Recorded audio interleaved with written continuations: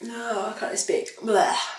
Hello everybody, hope you're all well. Today I wanted to film for you my January and February wrap up. I'm hoping to do monthly rather than 2 monthly wrap ups of what I've been reading, but I'll explain during this video why I've ended up combining 2 months here. And I'm sorry that this video is a little bit into March. I've ended up recording this a little bit late, but I'm sure I'm not the only one that has had colds and problems with the snow and all the crazy stuff that's going on at the moment. So, and hopefully you can't hear too much of it left on my voice. I'm still a bit, well, anyway. So, the first book that I read this month was Lucy Shaw's Not Sure by Jo Bavington-Jones. The lady who wrote this, it actually has the same literary agent as I do, and I actually won a competition to get this book, so thank you very much, Jo, for that. And she signed it. It's so nice to have a signed book. She says, life is better when you're laughing, which is so sweet. So anyway, this is a really nice book to start the year in January with. It's your holiday read. It's that kind of a book. It's just entertainment, it's just fun. And it's one of those where it kind of doesn't matter if you haven't picked it up for a little while and you can't quite remember what happened, because the tales in it stand by themselves. The book is about a divorcee called Lucy Shaw. At the beginning of the book, she's not long divorced, and it's about her adventures, basically her adventures in life and love. And it is just one of those really nice, you know, you want something easy, enjoyable, fun to read. It's very witty, and it's so nice to have met a real life author. And I know she's working on book 2, so really well done, Jo, that's so exciting. And an extra thing, I don't know if this is a weird thing to review, I don't know, but something I noticed reading this book is that the print quality is beautiful. It's one of those where when you're reading it, the pages feel nice. It's good cardstock. Is it cardstock, paper stock? It's a good quality feeling book, and that matters. It feels nice on your hands. The second book that I read this year was Why Starting Solids Matters by Dr. Amy Brown. This book, I was listening to the podcast Sprogcast, which is presented by Karen Hall, who I think runs the NCT, and Mark Harris, who's a really well-known male midwife who wrote, is it called Men, Love and Birth? I think it is, and he runs Birthing for Blokes. I've seen him do a talk before actually as well. He's a really, really interesting guy. Well, they're both very interesting. They were talking, in fact I think they interviewed Amy Brown about this book, and I'm very interested in the politics of breastfeeding, that formula companies have a financial benefit from encouraging women to formula feed as opposed to breastfeed, and some of the things that perhaps are a little bit surreptitious that you may not realise are actually causing issues, causing social problems for breastfeeding mothers. I was not aware that very similar things had happened within the solid foods market, and that companies who are making baby foods, it's within their interest to get babies to eat foods younger. So whereas it's recommended babies start solids at 6 months, in fact, in the past babies were starting solids at weeks old. So when I heard Amy Brown talking about these issues, I thought it was really interesting and I wanted to read the book. This series, the Why It Matters series, which is produced by the publishers Pinter and Martin, they are very, very tiny books. I mean, it's small and it's only 100 pages? No, 130-ish pages. So it's a quick read. I read this in an hour, 2 hours maybe, but there is so much information in these books, and it's great if you want to get a taster of a particular subject, or you want to read something really quickly, or, do you know, sometimes non-fiction books are really expensive and you don't want to fork out on one of the bigger books. These Why It Matters books are $6.99, I think. So it's a great way of introducing yourself to a subject. There's lots in the series. There's Why Breastfeeding Matters, there's Why Doulas Matter, there's all sorts of kind of birthing, pregnancy related books in the series that just give you a snapshot. Really, really interesting. There's so much information here. I learned lots and lots from this book. Really, really enjoyed it. Would thoroughly recommend that one. The next book I read was Flashman. Now, this is one that I've had sitting on my bookcase for ages and ages, and this bookcase here is the only bookcase that I have. Well, I've got a shelf upstairs, but the only bookcase that I have, because although I love books, I don't keep books. I read them and then I move them on, other than some that I really, really enjoy, or non-fiction books. So, and I've been trying to work through some of the non-fiction stuff on here. As I say, this has been on here for ages. My husband actually read it end of last year and said he enjoyed it, so I thought I'll read it, see if it's any good, and then I can decide whether it's going to stay or whether it's going to go. I loved the style of this book. I thought it was really well written. It just isn't my kind of book. It didn't keep me, it didn't grip me, and I found myself skim reading it just to get it over and done with, because I just wasn't interested. I couldn't take in the story. I couldn't remember who was who and who had done what. And that is no kind of bad review of the book, because genuinely I think it's a good book. It's just not for me at all. So I won't be keeping this one. It's about a man called Flashman who got expelled from school. It's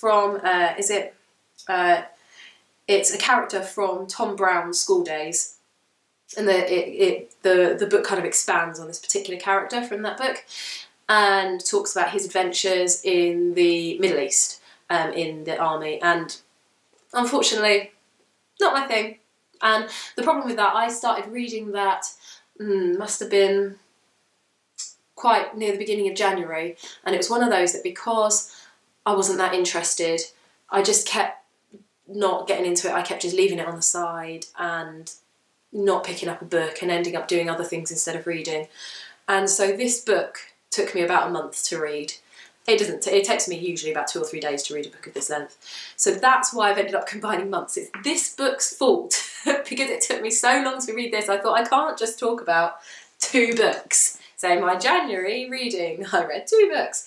You know, that's not going to look great for a booktuber, but so I thought I'd put two together, because this one took too long. I should have stopped really, but I'm one of those people, once I've started a book, I can't leave it. You know, I've started, I've committed to it, I'm going to finish it, which sometimes means that I get stuck on particular ones. The next book that I read after that was Perfume.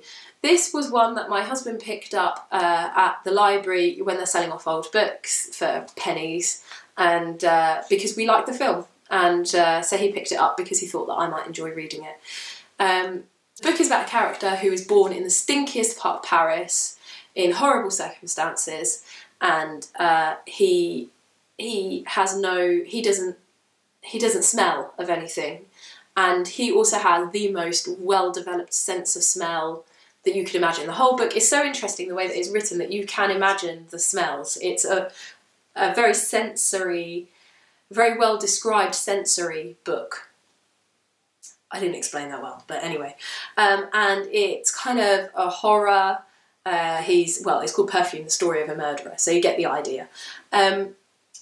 It's one of those where I loved the film, and normally I like to read the book before I watch the film, because I'd rather enjoy the book and be disappointed in the film than the other way around.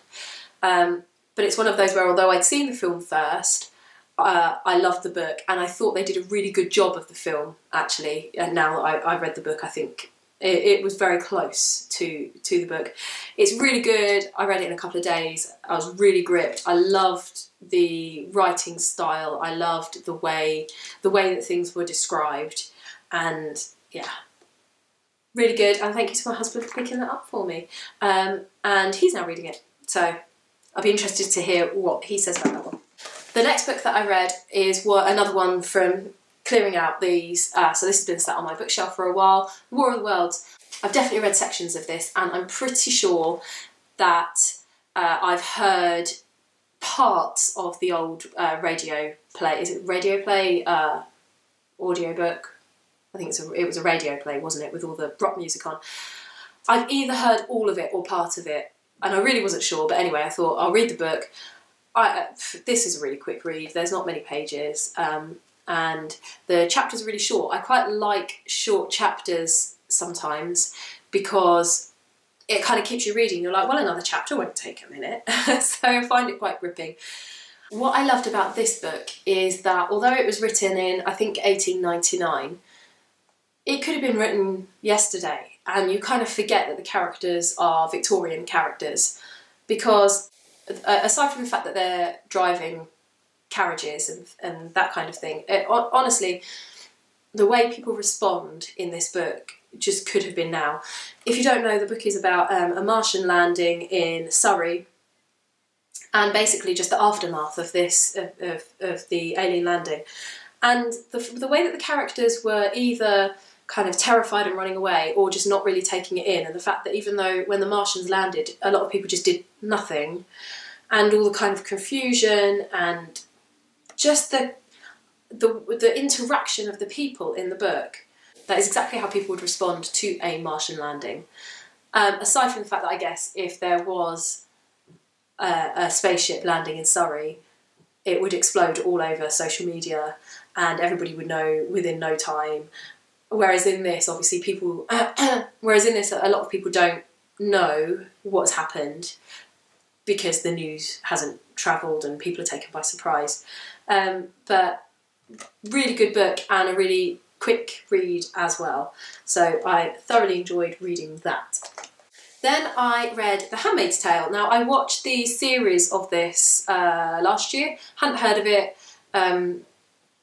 probably should have done, but hadn't, and the series was so good. I'm so bored of TV at the moment, and a lot of things leave me really, really disappointed, but I loved The Handmaid's Tale. It's just brilliant, gripping, compelling, fantastic. So I desperately wanted to read the book. I bought this version. This one is secondhand. I didn't want to buy the versions that have got the characters on from the series because I just prefer not to. Anyway, so I picked that up secondhand and it was better than the series. It certainly wasn't a disappointment. What I liked about it is that some of the story arcs that are fleshed out in the series and given a lot more detail aren't in here, and there are so many unanswered questions in this book. Also, the commander and his wife in this book are much older than in the series, and that makes it so much creepier. And the thing that gets you about this book, there were so many points where I just thought, that could happen. That really could happen. It's so plausible. It would be so, not easy, but you know, you could just imagine all of those things being true, and looking at how people just kind of are forced to comply, and it's chilling. It really is. And you do finish the book kind of going, but what happened to her? And what happened to this character and that character? And oh my goodness. And anybody who didn't see the series, hasn't heard of the book, it is a dystopian book about a world where there are problems with fertility. Women just aren't falling pregnant, whether that's to do with men or women isn't made clear. And this society is built, which I suppose in some ways is kind of traditional in that the women don't work, the women stay at home, etc. But women are divided into roles. So there are rich women who are the commander's wives, who just kind of swan about and be wifely. There are Marthas who are like the cooks. And then there are handmaids who are there to bear children to the commanders, and they just live these weird lives. And there's a lot of stuff about you know, they don't have modern technology, and they're not allowed, the women aren't allowed to read, and there's lots of things, you know, that the society is very, very controlled. And yeah, but you just read it and just go, oh wow, that could happen. Again, another really brilliant book. I loved this, and I actually lent this to a friend who's read it over the last few days, and she was messaging me going, oh my god, we've got to talk about this part and that part. And then I'd forgotten that I wanted to make this video, and I had to pop round to her house to pick this up because I'd forgotten, and otherwise I would have just been inserting pictures of it. And kindly, she'd finished reading it and she let me have it back. So yeah, she enjoyed it too, so it's got 2 endorsements. The final book that I read in January, February. Sorry if I've been saying this month during it. I don't know if I have been. Oh, I don't know. Anyway, you all know what I mean. The things I've been reading in January and February, obviously by the time I read this, it was February. is Coast. Again, this has been on my bookcase. I have flicked through it before. A friend of mine bought me this, God, when the series came out, which was ages ago. And although I looked through it, I never actually properly read it. I loved the Coast series. It was so good. It's all about the coast of the UK, and I really enjoyed this. It looked like a bigger book than it is. There isn't much writing on every page. A lot of it is just stunning pictures of various areas, and I really enjoyed learning about some of the beautiful parts of the country that some of them I already knew about, some of them that I didn't, and I found myself reading it and going, ooh, I'd like to go to, I don't know, let's pick some places, I can't even think now, Grimsby, and I'd like to go to Aberystwyth, and I'd like to go to the Wirral, and everywhere I read, basically, I want to go everywhere. That's my conclusion from this. But particular highlights of things that I really would love to see. I'd love to see the Giant's Causeway. That just looks incredible. Although in the book it actually says that it's overrated, but still, I'm still drawn to it. And I'd really love to go to the back of Keppoch in Scotland. I have been before, and I just remember it as being the most incredibly beautiful, like white silver beach. I want to go back because it was just gorgeous, but I want to explore a bit more. I've been to the Isle of Egg, which was fab and so gorgeous, but I really want to go to Skye and investigate that a little bit more because that looks awesome. So those were probably the particular ones where I read this and went, oh, I forgot about that. I'd really love to go back there. I'm glad that I finally actually sat, and rather than dipping in and out of it like I had before, actually sat and read through it and took it in a little bit more. This one I will be keeping because this is a nice reference book for travelling around the UK. I will also be keeping Handmaid's Tale. My husband wants to read it and that was brilliant, and I have a few people who want to borrow that. I'm undecided about War of the Worlds because I feel like it's a classic that my kids might want to read eventually. That's not a good reason to keep a book though. This is one that probably will go back on the bookshelf but will be turfed if something better comes along. I won't be keeping Flashman. Flashman's going. Perfume, my husband's reading at the moment, so that's staying at least that long. I'll be keeping Why Solids Matter because I like to keep non-fiction, and it was a really interesting book. And of course I'm going to keep my signed copy of Lucy Shaw's Not Sure from my author friend Jo Bavington-Jones. All in all, I've had a blast reading these books. The only negative one was Flashman, and like I said, it wasn't a bad book, it wasn't my thing. So those were all really, really good books if they're your kind of thing. I think every single one of those is good. So I've got all sorts of interesting books lined up for you for March. I've got a big list. It'll be interesting to see what I get through and which ones I pick out first. So soon I'll be telling you all about all of the amazing books that I've been reading this month and hopefully how much I've enjoyed them. Please like if you did.